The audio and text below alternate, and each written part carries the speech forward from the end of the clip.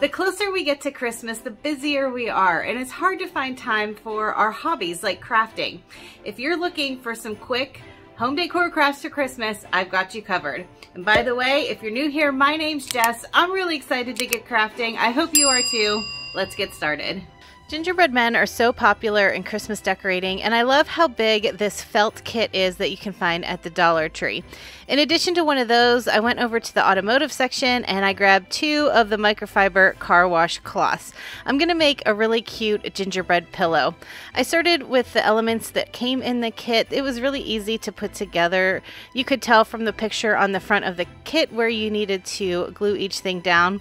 I will say that the felt pieces are pretty thin, so when I was using my hot glue to glue everything in place, you could see some of the hot glue seeping through, but it did dry clear. It wasn't a big deal because I knew I was going to put paint over it anyway.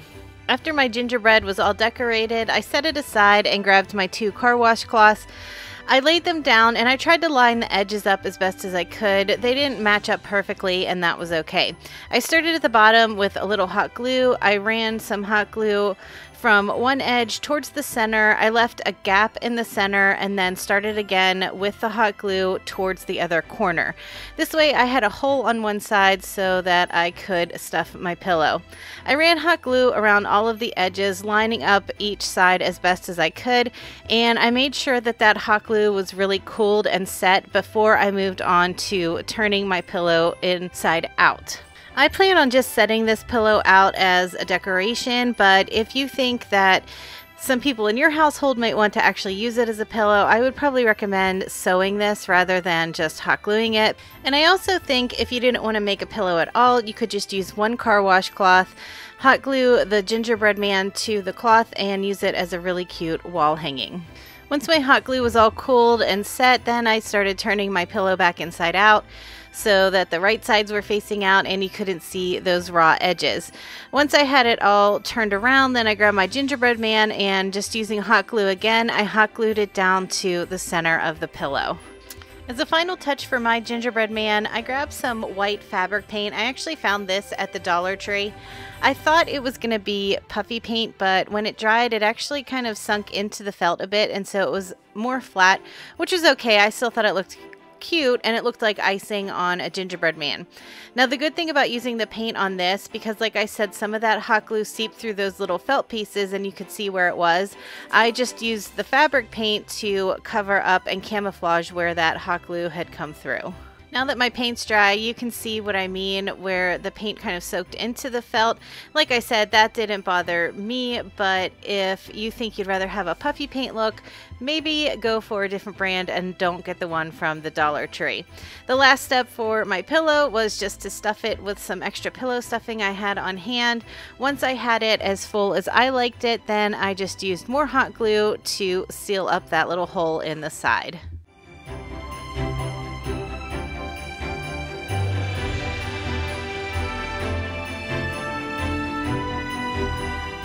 If you have little ones in your family, this is a perfect craft for them. Grab a pair of the fuzzy socks from the Dollar Tree and a tube of ornaments. I grabbed a pair of socks that were red and white striped because I'm really loving the candy cane theme this year. I also grabbed some of the cello wrap that you can find in the party section and some ribbon. I started by taking the socks, and from the top of the sock down, I measured the ornament and I just cut off a piece. Since the ornament already has the topper on it, it made it really easy. I grabbed a piece of ribbon, I fished it through the topper, tied a knot on the end, and then I slid the sock up over the ornament and I tied each end into place so it looked like a piece of candy. I also think this would be a cute way to wrap up some bath bombs if you wanted to give those as stocking stuffers. Once I had both ends of my candy ornament tied together, then I got out that cello wrap from the party section. I cut a small piece, I rolled it around the ornament, and then tied that into place on both ends as well. You could do this with or without the cello wrap. I actually did it both ways, and I think both ornaments are cute. And then it's up to you how you want to decorate this. On the one ornament, I decided just to do some curly ribbon like you would do on a package. And on another one, I just tied a little bow out of some regular cloth ribbon and glued that to the top of the ornament. I also think these things come together so quick and easy that this would be a really cute way to dress up packages or gifts. You could use this, tie your gift tag to the ornament, and then attach that to your package as a fun way to give a gift.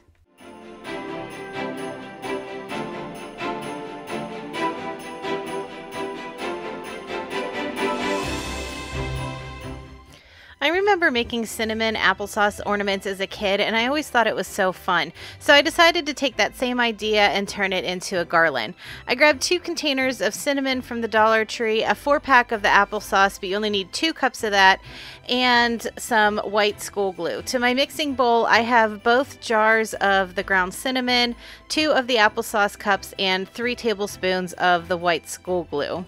When the dough was mostly mixed together in my mixing bowl, I pulled it out and I just started kneading it a few times on the counter. I did sprinkle a little extra cinnamon on my counter first just to make sure it wouldn't stick, but even if that cinnamon wasn't there, I don't think it was going to stick anyway. Once I had everything all incorporated, I shaped my dough into a disc to make it easier to roll out. I laid a piece of saran wrap over my dough to make it easier to roll and so it wouldn't make my rolling pin dirty. I rolled it out until it was about 1/4 to 1/2 inch thick the whole way around. They do have plastic cookie cutters at the Dollar Tree, which are perfect for making these ornaments. For mine, I decided to stick with just the gingerbread man shape and the star shape. And just like you would make regular cutout cookies, you just cut the shapes out of the cinnamon applesauce dough, and then I used a spatula to transfer them to my baking sheet. Once I had all the shapes on my baking sheet, I took a regular drinking straw and I poked a hole at the top of each one so that I would have a place to string some twine through to hang them. If they come apart a little bit where you poke the straw in, it's really easy just to push the edges back together. Once you have the ornaments all ready to go, you can either let these sit out on your baking sheet for 24 to 48 hours, or what I did was stick them in a 200-degree oven for about 2 hours, and I flipped them over halfway through just to make sure that they got nice and dried out all over. After my ornaments were all dry, if there were any rough edges, I just used an old nail file to smooth them out a bit. I didn't want it completely smooth because I do like that rustic look. I kept the decorating fairly simple for these because I think they're cute as is, but for my little gingerbread man, I took some red and white gingham ribbon, I took a small piece, tied a knot in the middle, and dovetailed both ends so that it would look like a bow tie that I glued around his neck. And for the star-shaped ones, I had a pack of these wooden snowflake ornaments on hand, and I just simply hot glued one snowflake to the center of each star. To connect my ornaments to my nautical rope to form the garland, I'm using some red and white baker's twine. I strung it through the top of the ornament, tied it in place, and then I tied it to my nautical rope. Now I had already measured out the length of rope that I wanted, so I found the center and I put my first ornament in the center, and then I just spaced the other ornaments out on either side. I just eyeballed it. Sometimes I measured it, but this was fairly easy just to space it out evenly from the center to the 2 ends. And of course, if you don't want to make a garland with these, you could just hang them from the tree as ornaments, or these would make really good gift tag toppers as well.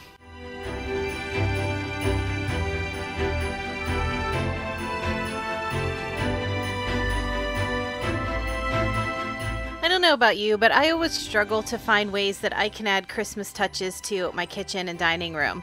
So I had this idea. I went to the Dollar Tree. I grabbed one of their plain silver napkin holders and one of their paper towel holders. Then I went over to the ornament section. I grabbed 2 of the ornaments that I liked. Both of them had plaid on it, which I really love for Christmas. And all I had to do was use a combination of some of the Fix-All adhesive from the Dollar Tree, which is a lot like the E6000 glue, and some hot glue, and I glued the ornaments one to the front of each of the paper towel holders and the napkin holders. And this way I had a fun way to display my Christmas napkins and also a fun way to keep my paper towels in place.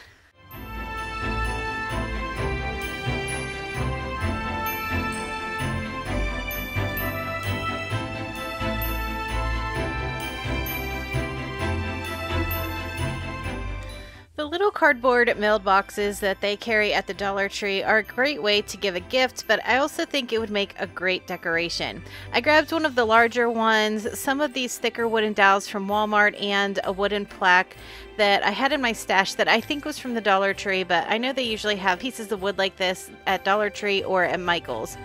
I started by sanding off some of the rough edges from the plaque, and then using a combination of wood glue and hot glue, I glued the dowel to the center of the plaque.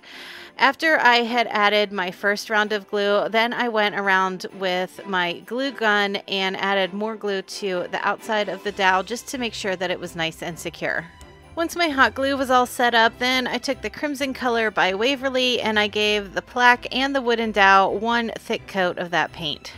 While my paint was drying, I wanted to create a bow for on the side of my mailbox because where the little flag was, it was kind of beat up and it didn't look great. I took some of this candy striped ribbon that I had in my stash. I took one piece and formed a loop, and I used a little hot glue to secure the two ends together. Then I took a second piece and I formed another loop that was slightly smaller than the first one, and again I used some hot glue to secure the two ends. I took a third piece that was going to be the tails of my bow, and I just cut that so that it would stick out on either side of the two loops. Once I had everything cut and glued, then I stacked everything on top of each other, starting with the tails going up to the smallest piece, and then I used a pipe cleaner to cinch the center and keep it secure. As a finishing touch, I took a little red sparkly pom-pom and I just hot glued that into the center. I pulled off that little beat up flag that was on the side of the mailbox, and then I just hot glued that bow to cover up the little brad where that flag was. Before attaching my mailbox to the stand, I took a piece of this green garland from the Dollar Tree. They also have garland ties if you wanted to use that instead. I just wrapped it around the base of the dowel rod. It helped cover up that glue that I had put on there to secure it in place, and it gave it a little extra decoration. Once I had that down, I added a little more glue just to make sure that it wouldn't slip around, and then I used some of those red pom-poms again, the smaller ones, and I just placed a few on the wreath to look like little berries. I found the center on the bottom of my mailbox and I marked it with a pencil so that I would know where I needed to glue my dowel rod to. I found it was easier if I had everything laid on its side. I just added a good amount of hot glue and stuck my dowel rod to it. I held it in place until it was set, and then I added more hot glue around the base just to keep it extra secure.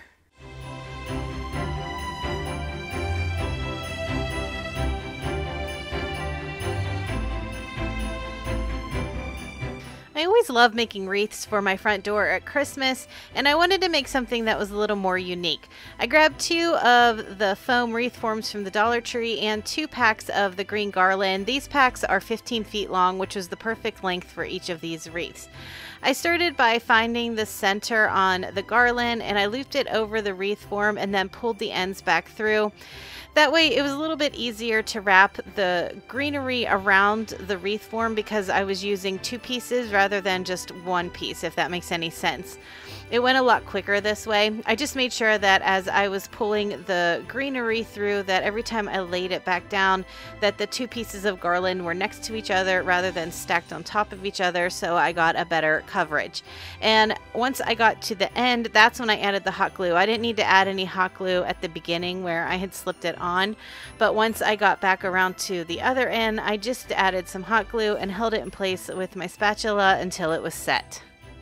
After I had both of my wreath forms covered in that green garland, I cut a piece of ribbon that was about 12 inches long, and I laid the wreaths next to each other and looped the ribbon through both of them to connect them to make a double wreath. Then I took another length of ribbon and I strung that through the top of the first wreath and glued that in place to act as a hanger. I created a simple double bow using that same ribbon, and then at the top of that first wreath form, I just attached the bow to cover up where I had hot glued the 2 ends of that ribbon together. As a final step, I grabbed a couple of frosted pine cones from my stash and a couple extra pieces of greenery, and I just tucked them in here and there. You can't really see on camera, but there were a few gaps in between that garland as I had wrapped it around, and I wanted to make sure you couldn't actually see that wreath form coming through any of that. So anywhere that I saw a little bit of the wreath form, I just tucked in either a pine cone or an extra piece of greenery.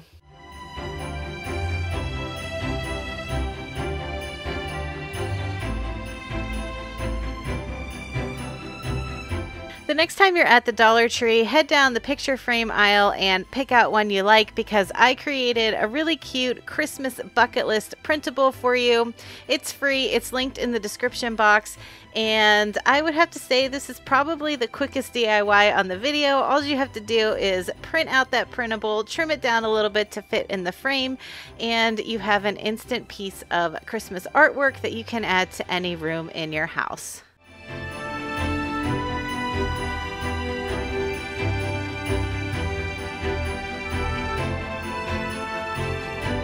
Thanks for taking time out of your busy holiday schedule to watch this video. I always love hearing from you, so make sure you leave me a comment. I hope you have a great week. I hope you're not too stressed, and I'll talk to you in the next one. Bye.